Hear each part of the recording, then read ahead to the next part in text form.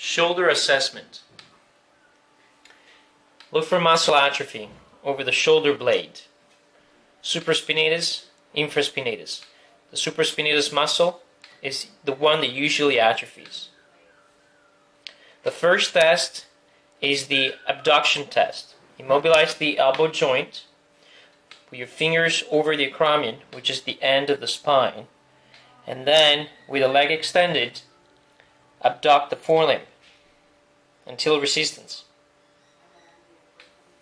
The second test is the biceps test. The leg is externally rotated. The fingers are placed over the medial side of the greater tubercle. A pressure is applied. Third test, craniocaudal jaw of the shoulder joint, as for the knee. Medial lateral jaw to assess for instability.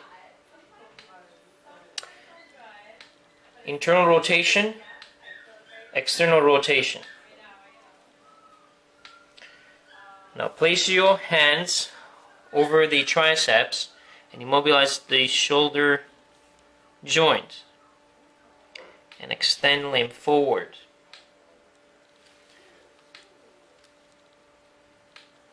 And the flexion test is by stabilizing the spine of the scapula and bringing the elbow dorsally.